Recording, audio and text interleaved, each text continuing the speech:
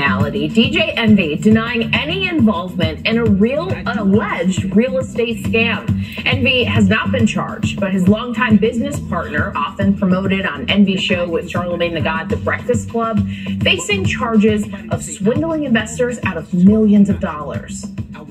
This morning, hugely popular radio show host DJ Envy facing scrutiny. It all starts with credit, right? Over his connection to a business associate who was arrested by federal agents for his involvement in an alleged real estate Ponzi scheme.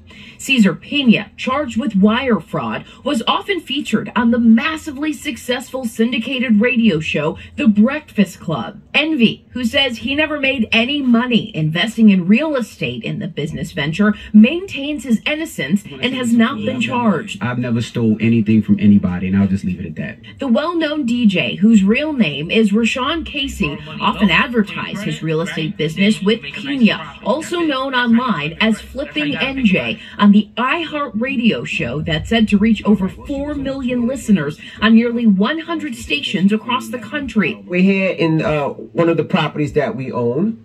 This is 24 units. Yeah, 24 units, 6 storefronts. Storefronts.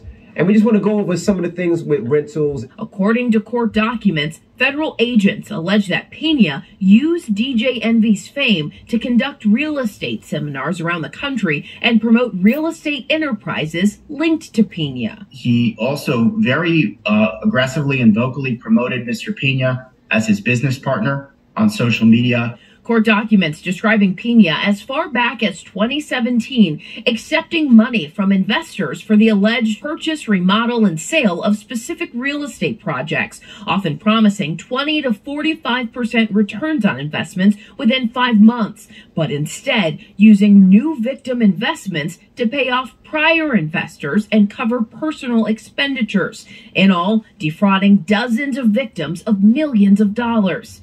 DJ Envy's attorney insisting the radio host did nothing wrong. DJ Envy is a victim, just like the others, and he's actually a double victim because now there's a bunch of false reporting, and again, an element of sensationalism that's attached to this simply because of his celebrity figure. DJ Envy claiming he never made any money from the business venture. I didn't see a dollar of return. I do nothing but try to uplift people and show people a different way through the business mind.